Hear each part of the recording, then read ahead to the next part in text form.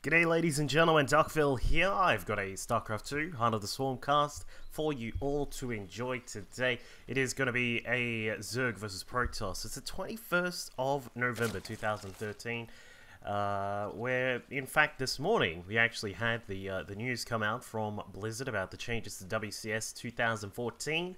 Might put together a little video just talking about that, but if you are from the future, then of course that has all come and gone, and perhaps it has been a success, perhaps it has not. Who knows? We'll see what happens as time moves on, but let's have a look at these players included in this particular replay here that was sent in. Up at the top right hand side is our Red Zerg player on Yonsu LE, by the way.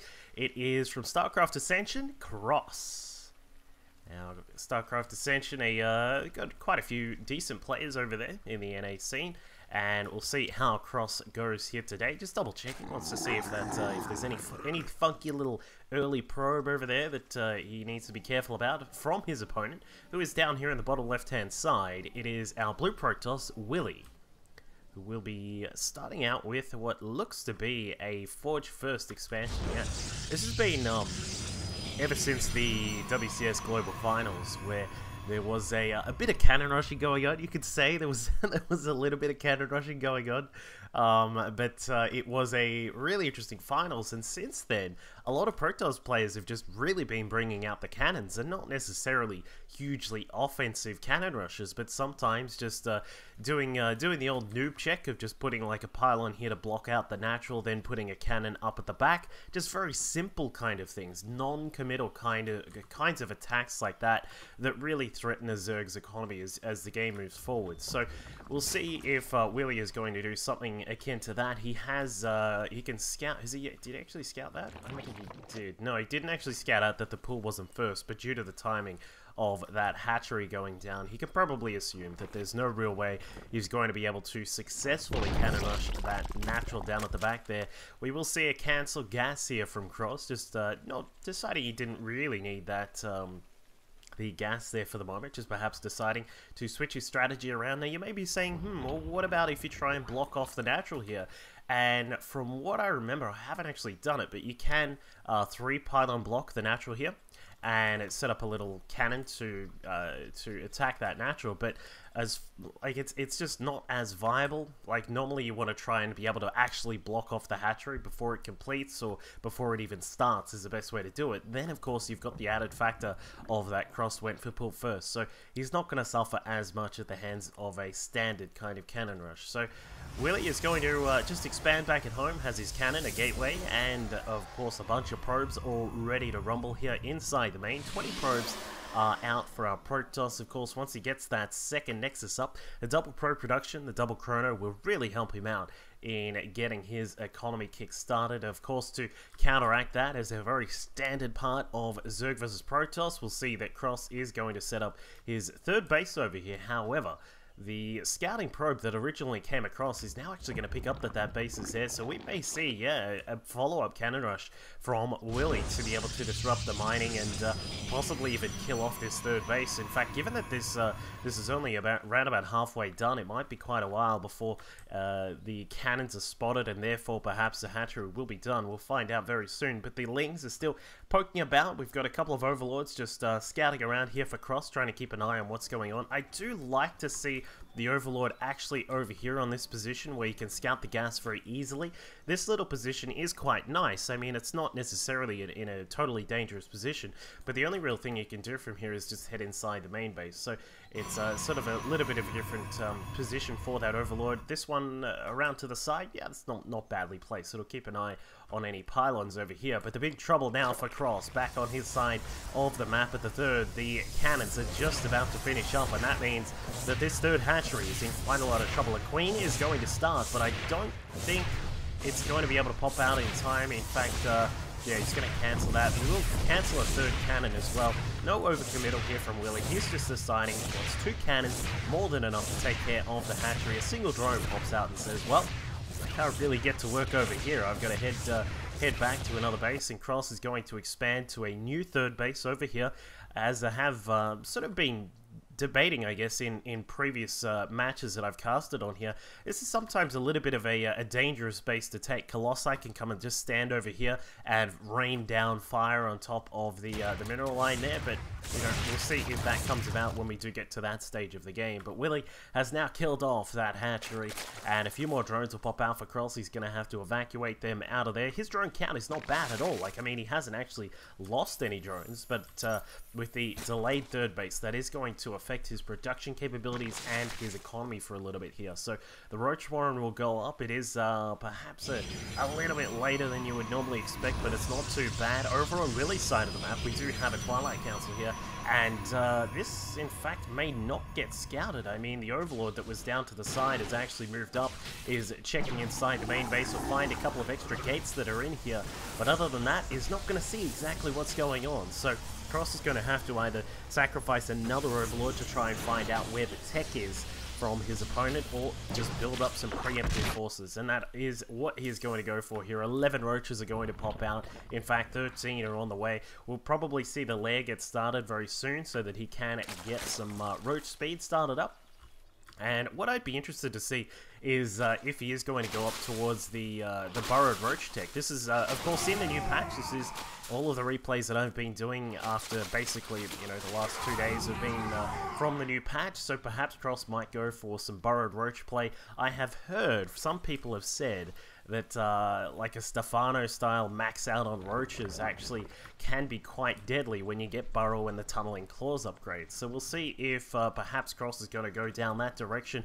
Willy here has prepared quite a few sentries, so he does have some good defense, but for how long will it last? Because he is going to have a lot of roaches poking up here at the sentries and at the cannon, and I mean, Willy really doesn't have that much firepower. He's got a few sentries and of course a couple of stalkers there as well, but slowly but surely the force field will dissipate, and eventually, yeah, and especially, wow, losing his upgrade there is a little bit unfortunate for our Protoss player, but Willy is going to be delayed a little bit here, and perhaps some of his tech was revealed. Let me just double check. Yeah, it was. The Twilight Council was revealed, and that means, well, I guess that that Cross will be able to prepare for this kind of play that is coming up. We've got, obviously, Blink Stalkers are on the way here for Willy. He already has the Blink tech done. We've got a few sentries out. Normally, you'd probably want a few more sentries than this. Maybe another 3 would be quite helpful in pushing out. And the interesting thing about what he has done here is that normally, like, quite a lot of the play on Yonsu will revolve around the Protoss taking this high ground here, setting up shop with a pylon or a warp prism over here, and then pushing into the third base that is a normal kind of third base here. But because he has cannoned that base and has removed it from the playing field, this is now the third, and it kind of changes things because you have to walk up a ramp, you have to come up through the backdoor ramp or something akin to that to be able to actually get in there and get some damage done on the third base. So this could be a very interesting attack from Willy. I mean, with the +1 weapons, no armor or anything like that to help out with these stalkers, we'll see how much damage he can get done. He's now going to push up towards the destructible rocks here that have not been taken out by Cross, so this also gives Cross extra time to prepare. We've got Burrow, we've got the Roach Speed just about to finish up, and +1 weapons is also on the way. It looks like all of those things are going to finish around about the time that this attack has commenced, so a few force fields will go down, separating quite a lot of the units. We'd love to see some of these roaches head around the back, and that is exactly what Cross is going to do. He's now going to come in from the backside, flanking a lot of the stalkers. They will be able to do a lot of damage here, and with some blinking, Willy should be able to trade nicely, but there are just so many roaches, and without a huge amount of reinforcement capability, like, you've got to consider that we only just have those 7 gates operational now, and Willy, well, I mean, he's forced to back off for the moment. Just the engagement there was not the best of situations. Engaging up a ramp into, like, getting the force fields was nice, but then you have flanking units coming from the back, so perhaps not the best engagement. I perhaps would have rathered to see something come along here, maybe some, like a hallucinated phoenix or something come along so that he can blink into the base there, but as you can see, Willy is now going to have quite a lot of trouble on his hands. The roach is pushing forwards, blinking out of danger. There are the majority of those stalkers. A couple will go down at the front.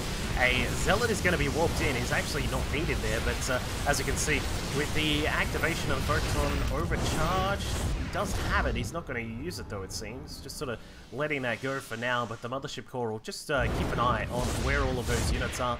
And I think for the moment that Cross is going to back off. He does have his economy looking a little bit nicer now, up at 59 drones. We'll probably add on a couple more. Taking it around about to 65 or so is what you would want at this point, and then you can either commit a little bit more heavily to the big attack, or you can prepare to go into the mid-game. But Cross preparing a little bit of a trap. He's got lots of burrowed units here. They're going to unburrow, and the Blink Stalkers being caught out, and a recall out of there does get them out, but the Roaches were able to scalp a lot of those targets there, and that means that he is now able to push forwards. A very threatening presence now on its way. The Roaches have got their highlights. He is going to go for the burrow tech, so this means that our Protoss Willy is going to need some observers out if he wants to be able to catch what's going on here, because these guys can be very, very annoying to deal with.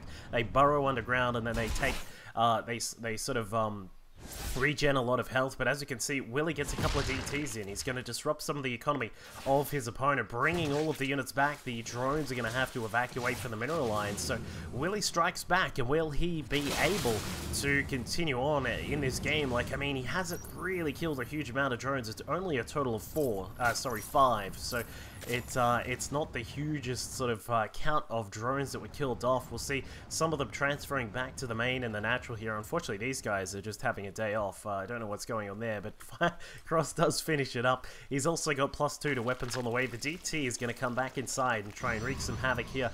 What I would love to see is just a burrow and then just go straight in. There is a cannon there actually though, so we'll see what happens. But here we come with these Roaches here. So many Roaches are now out on the field. And we've got a grand total of 61. They are going to push through. There is a couple of force fields thrown down, and there's the burrow. There are these speedy Roaches just pushing through, and they're just gonna waltz on over underneath all of these units here, and then we'll probably press that magical R button and end the game for Willy. I mean, he's got no hope. The observer is not in sight because the Robo has not even finished up this yet. But out they come, the Roaches unburrowing, and they will be able to annihilate most of the units here. A lot of the Stalkers will be able to blink back and be very efficient with their micro, but unfortunately it is just way too much here. With the +2 weapons now finished up, Cross is able to just smash through the Nexus, burrows underground and says, hang on, just give me a second so I can regen. But Willy GG's, and that will be it for him. So this game does go the way of SCA Cross. An excellent little back and forth game there with a little bit of DT action and some burrow Roaches. Hope you all enjoyed it. Catch you all next time. Here, as you can see, 47 damage to bio units, and then the 34 damage against other standard targets. His storms have also been wonderful, just spreading them out across the battlefield, doing really, really nicely there. And for minigun, he's been sticking with a much more